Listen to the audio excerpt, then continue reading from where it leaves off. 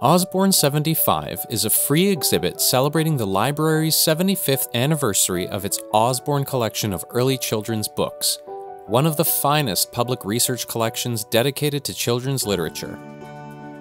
The collection contains over 90,000 items, including manuscripts, art, toys, limited edition prints, ephemera, and more.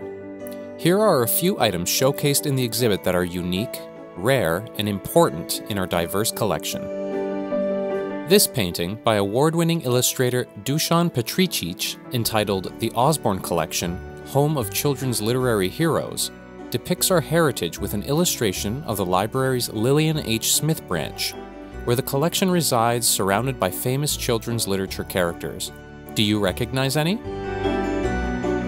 J.R.R. Tolkien's fantasy tale, The Hobbit, or There and Back Again, has been a fan favorite for decades, spawning pop culture adaptations and becoming a mainstay in literature.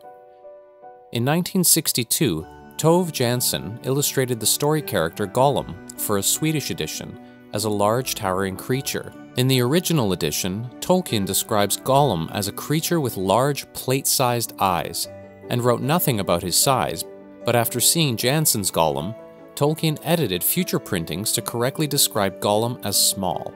In 2020, Canadian poet Jordan Scott published I Talk Like a River, exploring his childhood struggles with stuttering. The book was named Best Children's Book of the Year by Publishers Weekly. This art piece is an original created by artist Sydney Smith.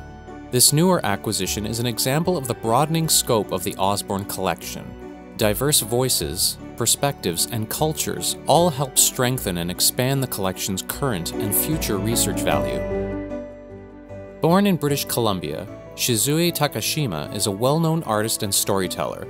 Her book, A Child in Prison Camp, is an autobiographical tale of her struggles and emotions from her time in an internment camp in BC during the Second World War. Like many Japanese Canadians, she and her family were removed from their homes and placed in internment camps as Canada and Japan were at war. This book won the Amelia Frances Howard Gibbon Illustrators Award in 1972.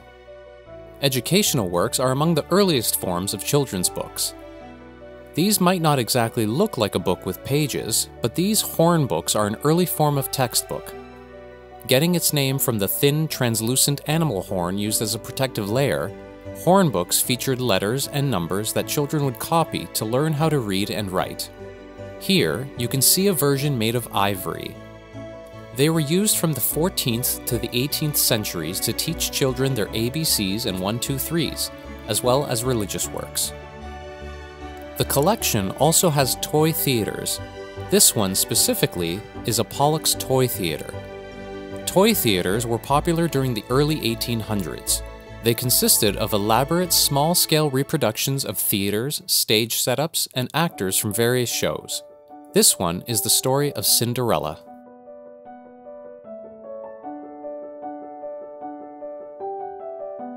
Since Edgar Osborne's original donation in 1949, the Osborne collection has grown to be a highly regarded research collection of early children's literature. Visit the exhibit to see these items and many more. Osborne 75 is on now till February 11 in the TD Gallery at the Toronto Reference Library.